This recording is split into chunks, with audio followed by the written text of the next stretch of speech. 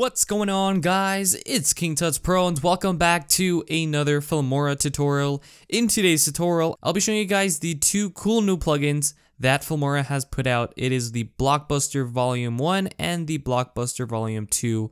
And this is a really cool effect that you guys can do on action movies, on action films. What you guys saw in the beginning of the video was what I created in Filmora. Of course, not everything, but the effects alone is what I created in Filmora. So as you can see here, once we download and install the plugins, I will leave them in the description of this video. So once you guys have downloaded and installed it, go to the elements right there, and you're gonna have a new little title right here that says Blockbuster. In here, you're gonna see a whole bunch of elements or effects. So this is really cool. It's really nice. They have a whole bunch of things that you guys can use on your videos. So if we go through some of these, like we have Blast. So if you click on one and you push the space bar, it shows you a cool little animation of the effect itself. So we have this one here. They have a whole bunch of different effects there. So we have this one here. That one would be cool, like in a battlefield. So we have over here, these are the bullets. So this is kind of like a first person kind of view. This one looks like it's going forward as well.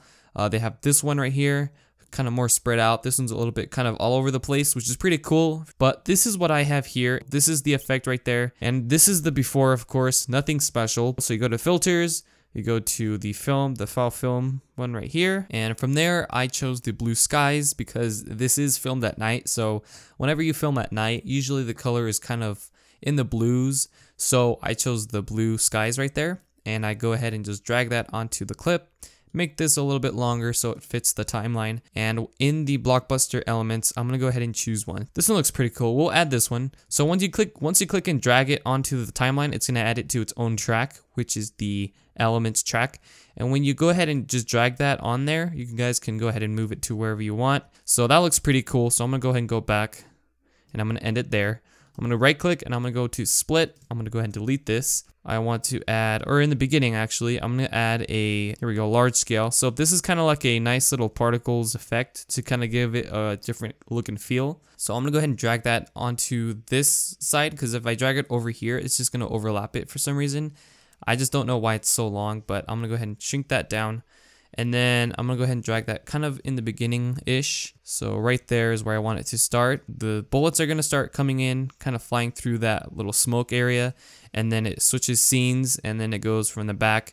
Right here, where the motorcycle comes in, I also want this one right here. So it looks like there's smoke or kind of like dust coming out. Okay, so I added this one right here as well, the dust kind of effect or the particles. Also guys, before you guys go, I want to show you guys a couple of more effects before you guys go. We can add some effects that I haven't showed you guys, and they actually look pretty cool. So I just kind of played around with them just to see if it would work with this video. So I have the video here, and if I go ahead and push play, this is the effect that I added here. Of course, it doesn't look the best because, well, there's no transitions. I added a fire and it looks like an explosion. And then we added a kind of like a lightning bolt towards the car, which looks pretty cool. This is one of my favorite effects in the Blockbuster elements. Depending on the video you're working with, like I said, the lighting and everything, you'll want to go ahead and change it to match the actual video that you're using. So we have the fire there, and if we go to the elements, you can go ahead and just choose different ones that you guys want,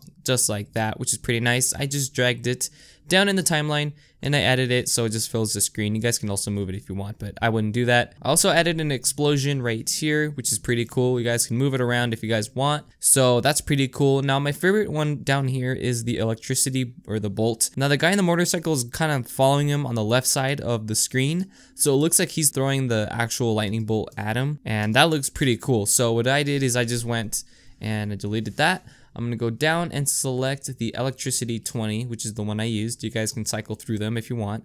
I'm gonna go ahead and drag this right here. I believe here would be good.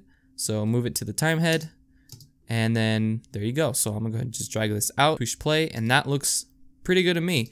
Like I said, you guys can do a whole bunch of stuff with this. So, I mean, that's a really cool way of doing it. Of course, there's hundreds and hundreds of different ways of combining these and making them look really good, depending on the footage as well. If you have a lot of movement, this is not really going to work for you. Be sure to download them. Link will be in the description of this video so you guys can go ahead and download and install them into Filmora. Like I said, they have a whole bunch of plugins or kind of elements in the Blockbuster plugin. I will catch you guys on my next video. Be sure to leave a comment down below, leave a like, and I will catch you guys on my next video. Until then, peace out, take care, and enjoy your day.